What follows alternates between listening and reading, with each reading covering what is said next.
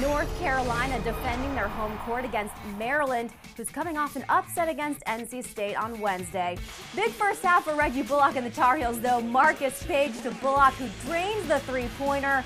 Monster first half for him. He scored Carolina's first 10 of 11 points in the game.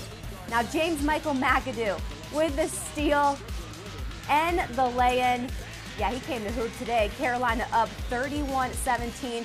Turnover is a big issue for the Terps today.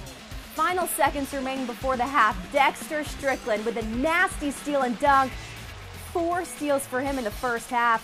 Fitting way to go into the break. How about the Terrapins? They had 15 turnovers in the first half as he breaks 42-20. Now, second half, how about the freshman, Bryce Johnson, saving 2 points with a big-time block right there at the rim.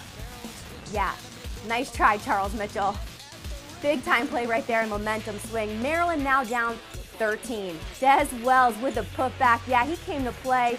21 points for him today, but he didn't have much help. The Tar Heels and McAdoo proven to be too tough with the jumper.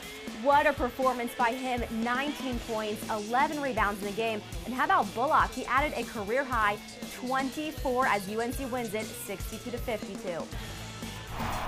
ACC fans, don't miss our new show, ACC Live. It airs weekdays at noon right here on the ACC Digital Network. Check us out Monday. Former Tar Heel J.R. Reed in the house to break down the weekend action.